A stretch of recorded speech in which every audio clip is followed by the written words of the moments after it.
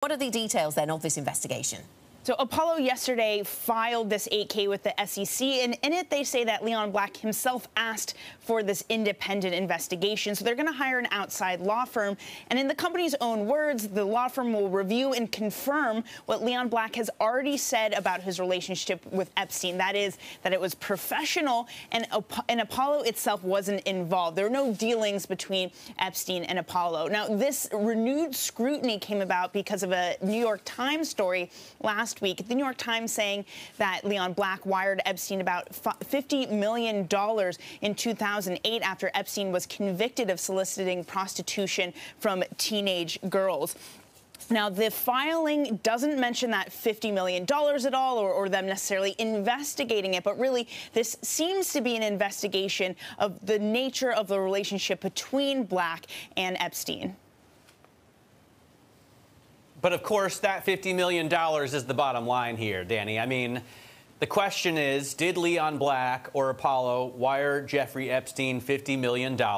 And if so, for what reason? I mean, that's the kind of thing that freaks investors out, because it seems unlikely that Jeffrey Epstein would have offered Apollo or Black $50 million worth of services.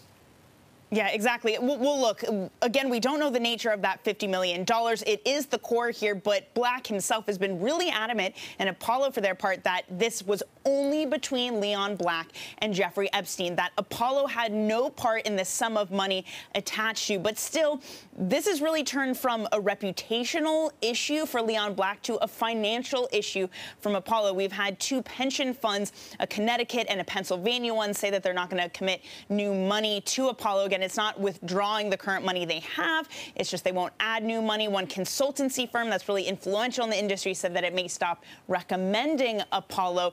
But part of it is just, if you're a pension fund, even though we don't have the details of what exactly happened here, there's a lot of politics that they have to deal with, and it doesn't look great to be involved in a firm whose relationship with Jeffrey Epstein is perhaps questionable. Again, we don't know that by any means for sure at this moment, but Apollo does depend on raising multi-billion-dollar funds, rather, to keep the ship going. And Leon Black himself is someone who is acutely aware of this. In their last investor call, when he was asked about his relationship with Jeffrey Epstein, one of the comments he made to that was to say, there's nothing more important to us than our relationship with our investors. Matt, Anna?